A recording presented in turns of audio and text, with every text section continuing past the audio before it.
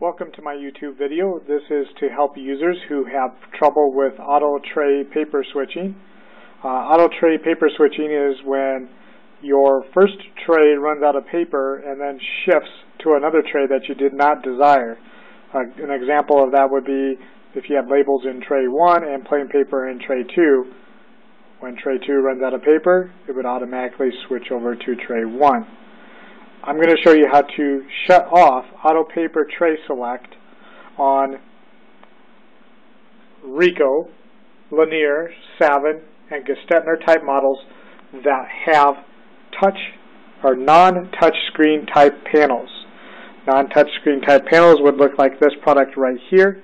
A touch screen type product would have a panel similar to this. So again, we're going to cover non-touchscreen type models turning off auto paper selection. Bear with me here, this is my first video. I'll do my best to help you out.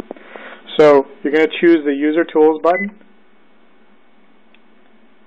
You're going to scroll down to System Settings. Press OK. You're going to scroll down to Tray Paper Settings.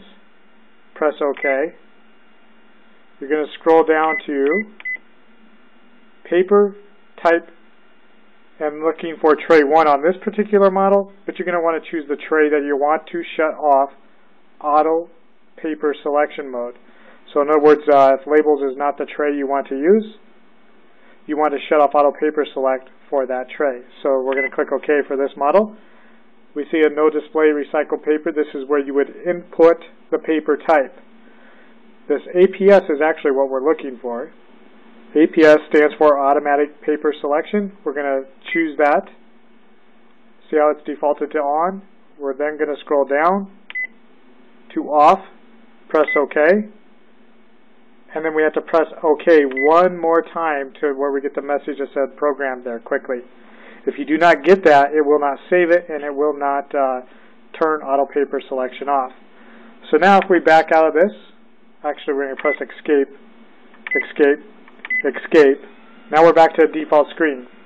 What that means is if this had more than one tray and we made tray 2 our default, it will not select tray 1 now.